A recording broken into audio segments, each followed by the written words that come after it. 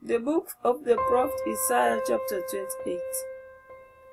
Woe to the crown of pride, to the drunkards of Ephraim, whose glorious beauty is a fading flower, which are on the heads of the fat valleys of them that are overcome with wine.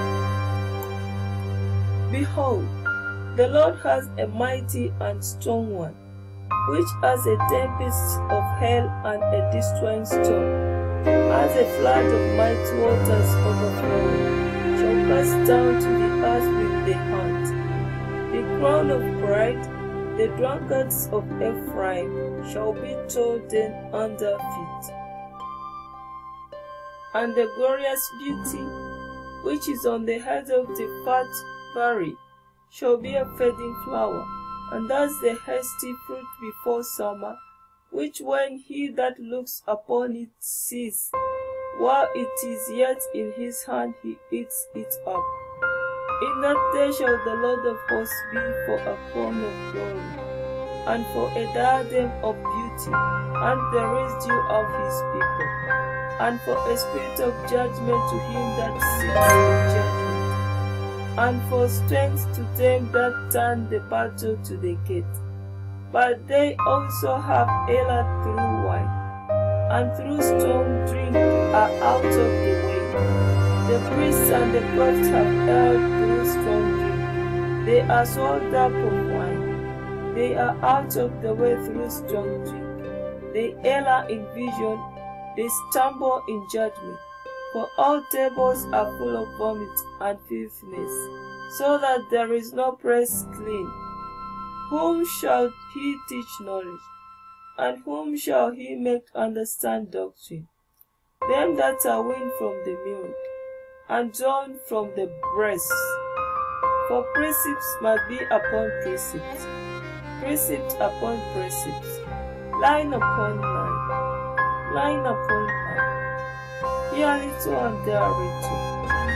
For with stammering lips and another tongue will he speak to his people, to whom he said, This is the rest wherewith ye may cause the weary to rest, and this is the refreshing, yet they will not hear. But the word of the Lord was unto them precept upon precept, precept upon precept, line upon line, line upon line. Here little and there little, that they might go and fall backward, and be broken and snared and taken. Wherefore hear the word of the Lord, ye scornful men, that to this people which is in Jerusalem. Because ye have said, We have made a covenant with death, and with hell are we at agreement. When the overflowing scourge shall pass through, it shall not come unto us, for we have made lies our refuge, and under falsehoods have we hid ourselves. Therefore thus says the Lord God, Behold, I will lay in Zion for a foundation a stone, a tried stone, a precious cornerstone, a sure foundation. He that believes shall not make haste. Judgment also will I lay to the line, and righteousness to the plummet, and the hail shall sweep away the refuge of lies, and the water shall overflow the hiding place. And your covenant with death shall be disannulled, and your agreement with hell shall not stand. When the overflowing scourge shall pass through, then ye shall be trodden down by it. From the time that it goeth forth it shall take you.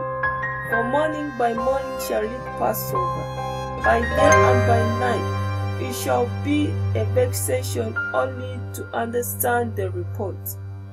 For the bed is shorter than that a man can stretch himself on it, and the covering narrower than that he can wrap himself in it. For the Lord shall rise up as in Mount Perazim.